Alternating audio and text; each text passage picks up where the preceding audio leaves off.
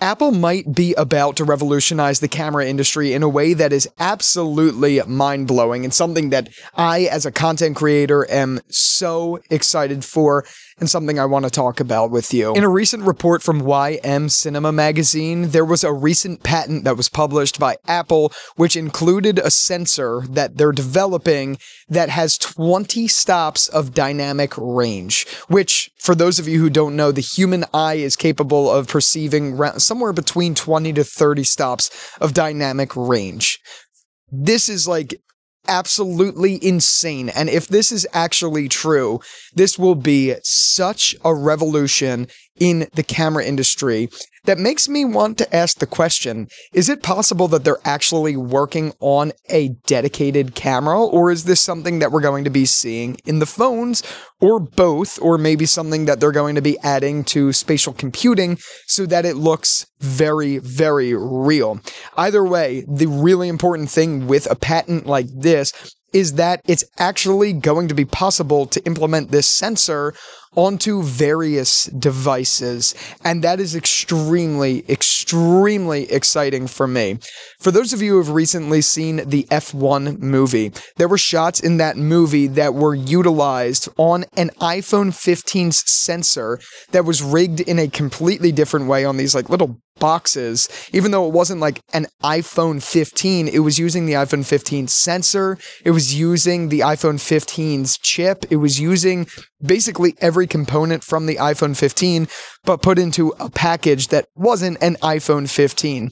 And if they're doing that now, if they're doing that with things like these custom-made cameras for the F1 movie, who's to say that they're not eventually going to be stepping into the camera industry altogether?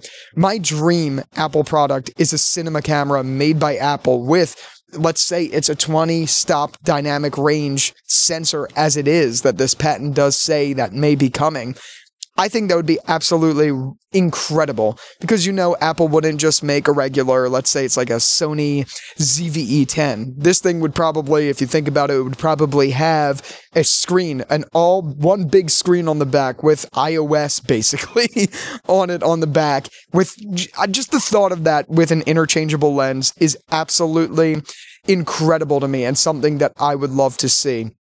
And if you think about it, it does make sense for Apple to step into this space when they already do have products that line up with it. And I'm talking about, when I say products that line up with it, I'm mainly talking about Apple TV.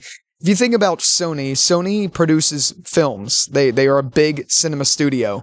They don't only just make films, they sell the cameras that make the film. If you think about something like the Sony FX6, or even some of the bigger Sony cameras that I literally don't know all the names of some of them.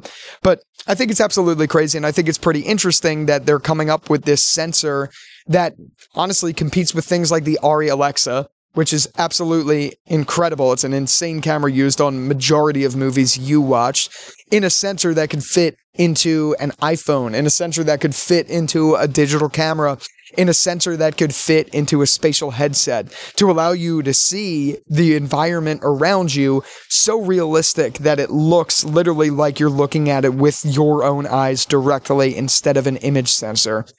I think that is extremely exciting. And to be fair, to be frank, the sensors in these iPhones for what they can do is already so good. So to add 20 stops of dynamic range isn't alone the most crazy thing. It's just the idea that they're going to have sensors that powerful, that small already. On top of what is computational photography, these chips do so much with the image already to make, literally, you can make movies. Like, look at 28 Years Later, look at, obviously I already said the F1 movie, even though that wasn't filmed on this iPhone 15 Pro, which this is, it was using all of the components of an iPhone 15 Pro, just reconfigured into like a box instead of one of these.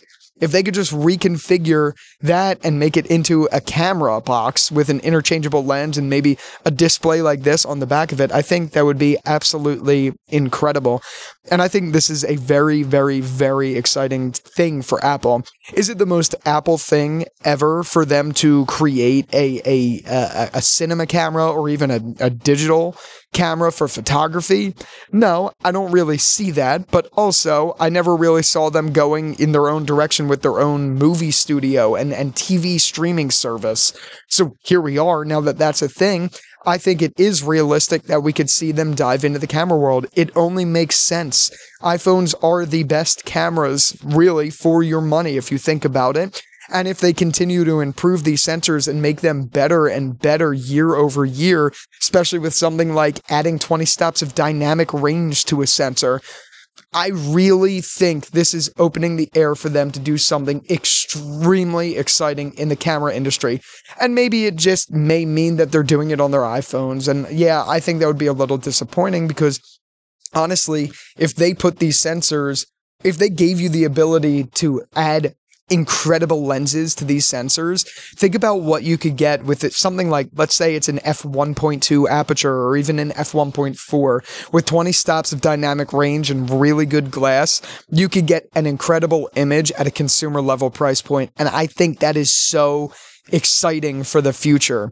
Frankly, I think it'd be interesting if they sold an iPhone that was more of like a dedicated camera that had like a really big, just one sensor, or gave you the option to have an interchangeable lens. Will they do that? Probably not.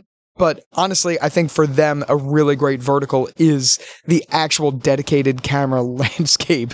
This is just so exciting because obviously if this was something that they were going to do, it's something that I know I would buy. It's something that I know a lot of people would buy just because a lot of people like the image sensor that the iPhones have. And I think it's very, very, very exciting. But ultimately, I'd love to hear from you. Do you think this is something that you would like to see? Definitely let me know in the comments down below. And with all of that out of the way, thank you again so much for watching this video. And until the next one, I'll talk to you later. Peace out.